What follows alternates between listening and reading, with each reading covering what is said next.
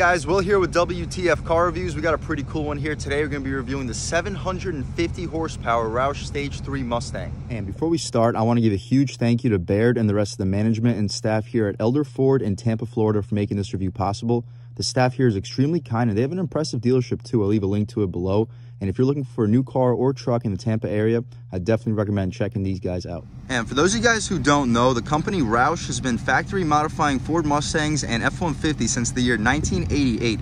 That's when a Ford engineer named Jack Roush decided to pitch Ford an idea about twin turboing a Fox body Mustang GT, making it have over 400 horsepower. And since then, Jack Roush and the company Roush have been factory modifying both Mustang, F-150s, and all sorts of Ford vehicles since then. Here we have the 2021 Mustang GT Premium. It's going to be fully loaded from the factory, and we're going to be adding the Roush Stage 3 package on top of it. What do we get with that? Let's jump right in. So up front, just like the Mustang GT Premium, we're going to have full LED headlights with these beautiful shark fin style daytime running strips, black headlight housing, contrast this white paint very well. Same with the grille, blacked out grille with a good contrast, Roush Stage 3 logo on the grille. The front splitter also super aggressive. I hope you guys can pick it up on camera. It's gonna have these really nice sharp designs. It's gonna say Roush over here in the center too. Little additional airflow down here, which will help keep everything cooled off. We have the 5-liter supercharged V8 engine back here. Functional air curtain too. I'll try to show you guys the airflow. On the side, we have our LED fog lights with turn signals too. Really massive when it comes to airflow for this air duct on the side. You can really get some air into your brakes and your intercooler and radiator with that air duct. But continuing along, the wheel and tire setup is also extremely impressive. We'll check it out on the other side because of the glare. But anyway, you see your functional heat extractors up top too. As far as this wheel and tire setup, also really beautiful 20-inch rims. They're gonna be wrapped in Continental Extreme Contact Sport tires, some of the stickiest tires in the business. The dimensions are gonna be 275/35 R20 ZR20s. So really aggressive compound. You got the 6-piston Brembo brake calipers up front, massive rotors, and you can see the R emblem on your center cap. Really impressive setup, especially with these lowering springs and MagneRide suspension. Basically zero wheel gap. This vehicle has a really nice stance. Continuing along, more heat extraction with these air vents on the side over here. You get this for the Roush Stage 3. Badging on the side, you're not gonna have the 5.0 badging. It's just gonna have your red and black Roush badge. As far as the mirrors, same thing as the Mustang GT. You're gonna have this nice black and white contrast. The glass, pretty small, but here for the premium, we are gonna get the blind spot monitoring, which is gonna be nice for this pretty expensive Roush Stage 3. Side skirts, all gonna be blacked out, definitely adding to the aggression. Smart access for the driver and the front passenger. I'm really liking this crossbar too. That's why I'm choosing to film this with the top down, because I feel like the styling is not quite as good with the top up. But that's why you buy the convertible, not to have the top up. You buy it so you can have the vehicle looking like this, especially on a gorgeous day right now in Tampa, Florida. It's about sunny and 70, so definitely a thumbs up for the styling. You got your backwards American flag on this side of the car. It's going to be on the correct way on the opposite side. The reason that they do this is because when a flag is waving, like imagine a flag waving on the other side, imagine it's like a mirror. You're going to be looking at it like this from the other standpoint. So I see where they're coming from, but it still would be nice to have the American flag in the proper directions on both sides. But anyway, as far as the rear styling, you can see your sequential LED taillights with a black area in the center. It's gonna be tough to see the Roush badging, but you can see it says supercharged underneath. Shout out Elder Ford in Tampa, Florida for making this review possible. Definitely check these guys out. Can't believe they're letting me review this car. Really impressive vehicle. You got the Roush license plate bracket, rear parking sensors, super aggressive diffuser. You got the sport exhaust. It's going to be an active exhaust. I'm still kind of figuring it out because it tends to get quiet once it crosses about 3,000 RPM. You'll see what I mean. But we'll start off in tour mode and rev it up in sport and see what the differences are.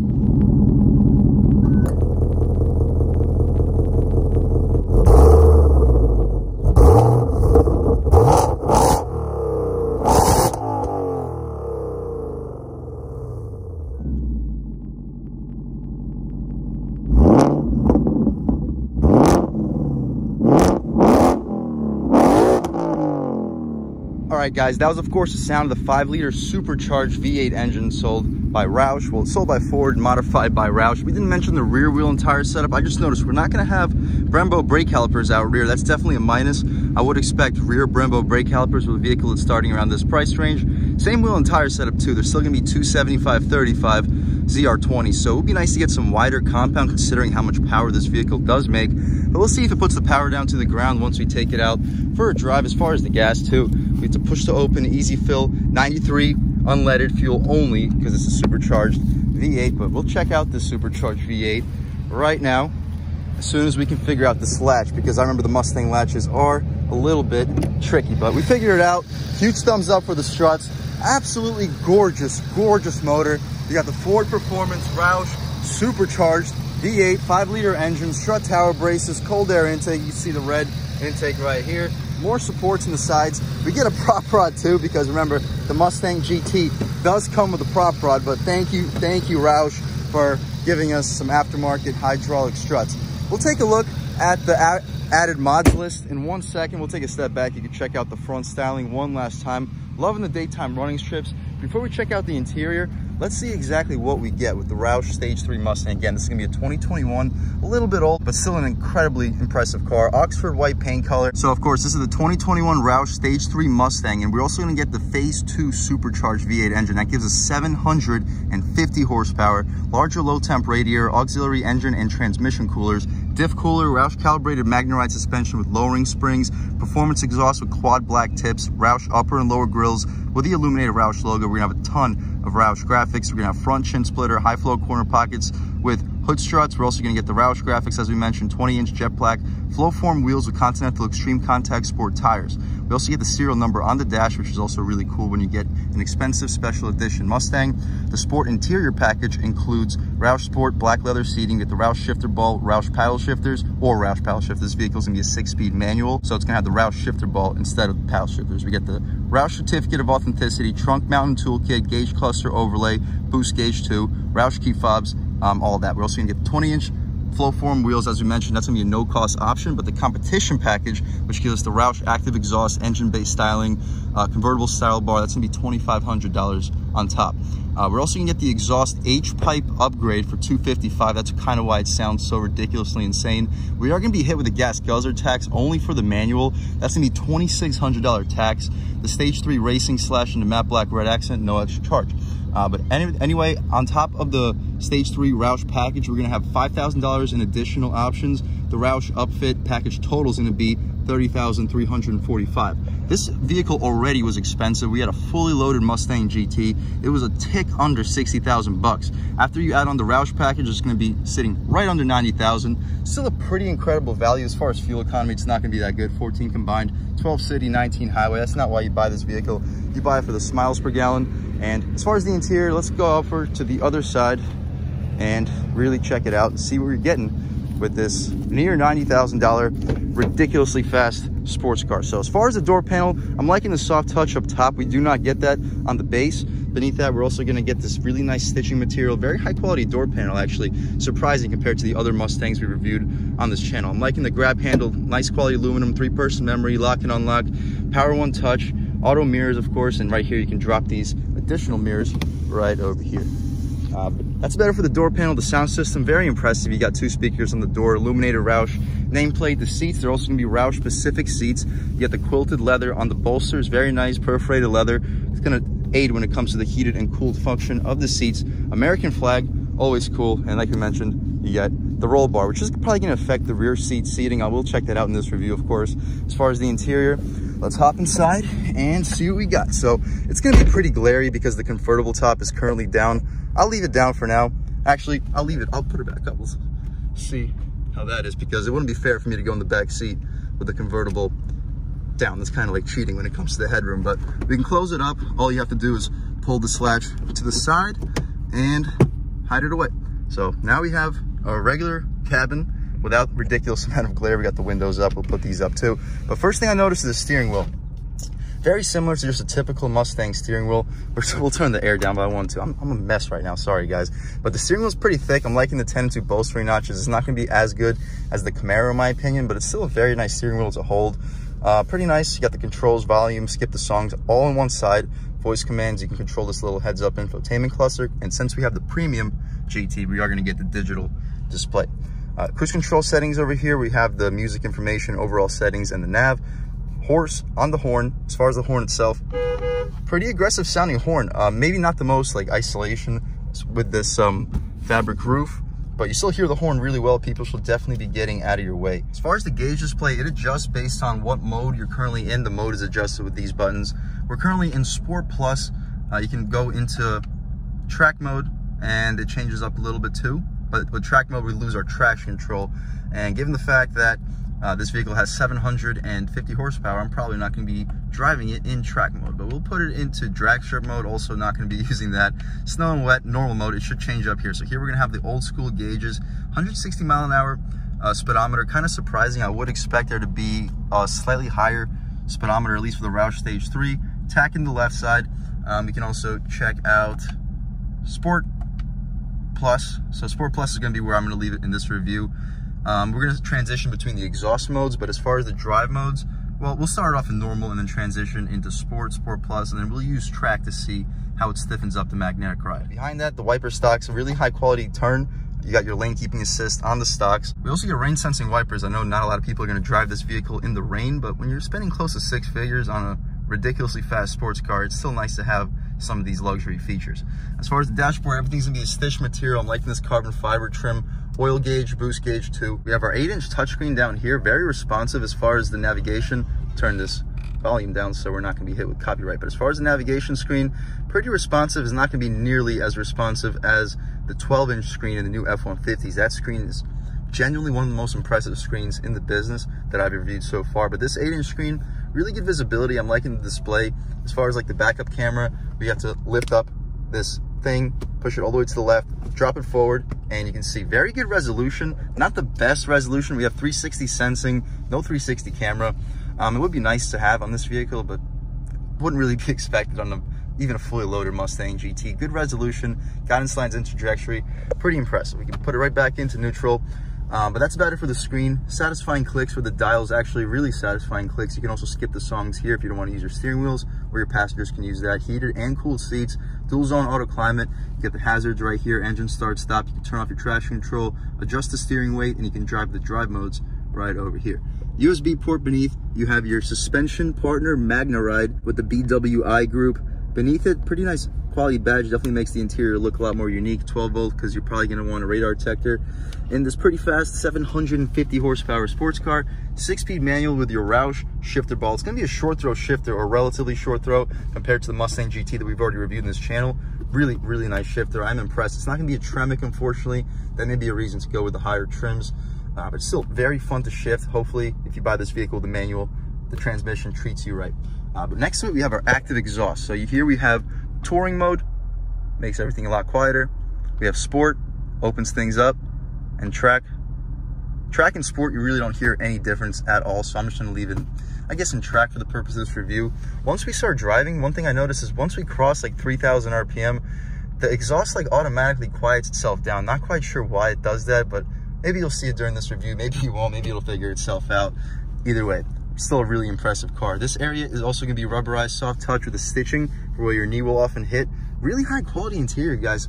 Real e-brake, of course, 6-speed manual. As far as the glove box, let's pop it open and check it out. So not the most space. I would expect you to fit probably 5, maybe 6 cans. Decent amount of space. You have a USB port. You have an additional 12 volt in there as well. More than enough. As far as the glove box, it's going to be damped, pretty large. We have our window sticker, original window sticker from this Mustang GT too. So if you guys want to pause, check it out. As far as the original window sticker, you guys can pause, see everything that was offered. As you see, fully loaded. It even has the performance package. So you got the 373 gears, Bang & Olufsen 12-speaker sound system. It sounds insane, guys. Really fully loaded car. 58,000 bucks base price. Then you throw on all these options with a supercharger. You got all the performance cooling goodies.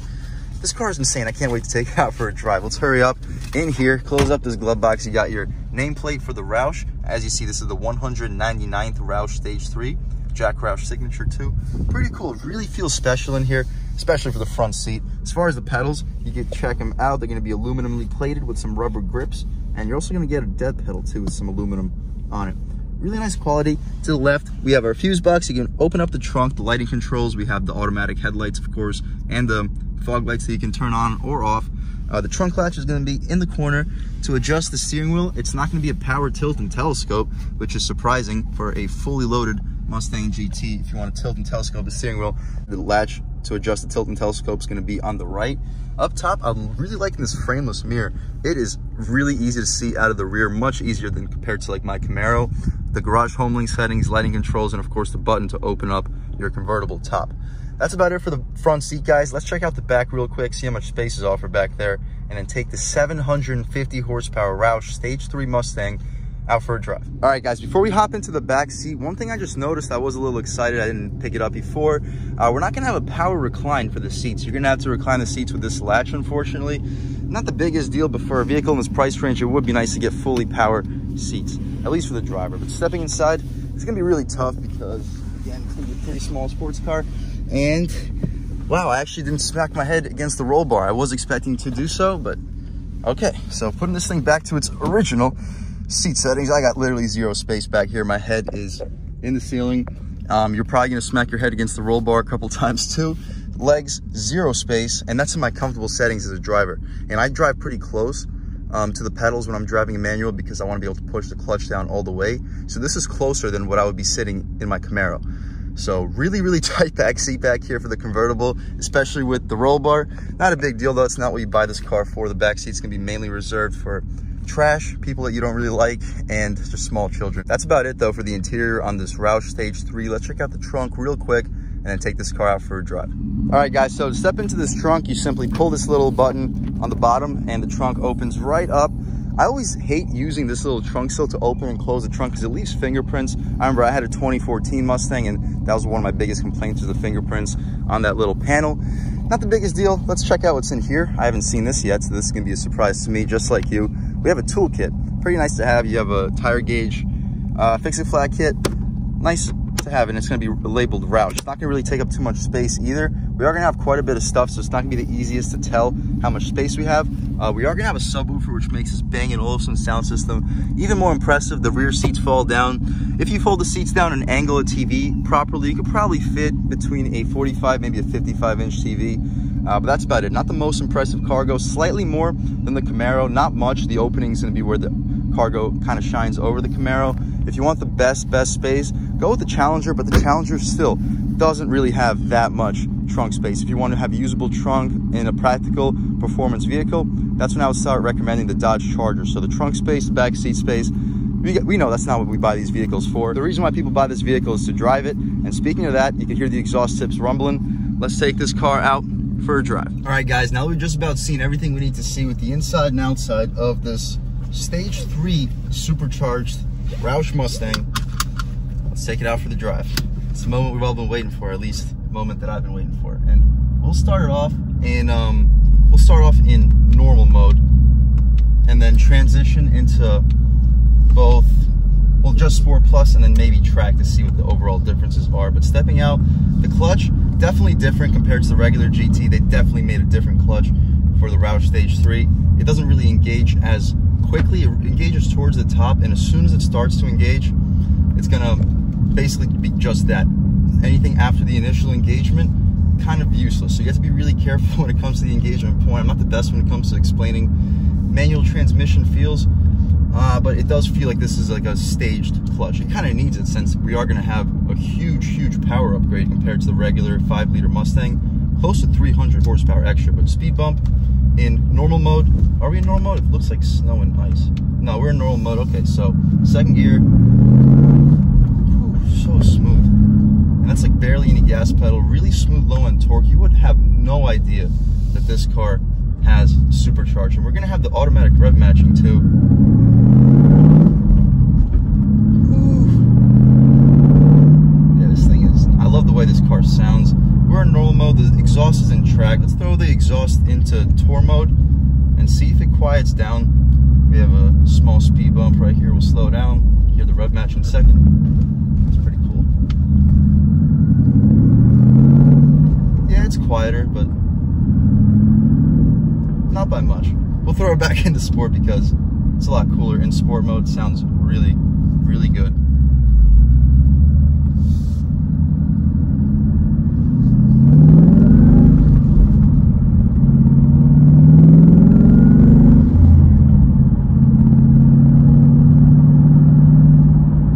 Well, we got a little bit of open road right here. We'll downshift it into the second gear and just lean into the gas pedal. Wow. This thing can really, really fly. That was not full throttle.